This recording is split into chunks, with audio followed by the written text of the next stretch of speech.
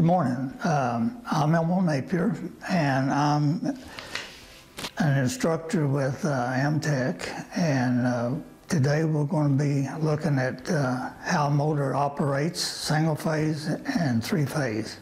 What we got here is a shaded pole motor, and we're going to be demonstrating how it operates and what they're used for.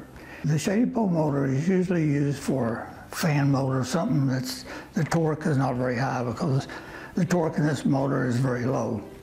We have to have two pole pieces to make a motor work. You've got a positive and a negative. With that, when we put current to this motor and we've just got that one pole, that motor won't turn unless you give it a kick. So what we need is another means of getting that motor started. So what they've come up with, as you can see, this is the pair in. Okay, we have a feel with this coil. This feel goes around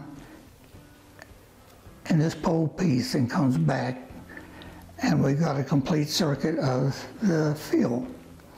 Now, to get this thing started, we got to have another interaction with that first field. Basically what they've done, they have shorted part of this out, and with shortening part of this out, when this current comes through here, the current in this right here is going at one speed. Well, there's a delay because of it being shorted out in this little section right here. You got two sections right there. You got one right there, one right there. And they're actually in the field of this main field. We've got two fields now, and we've got a rotation because of the two fields being different.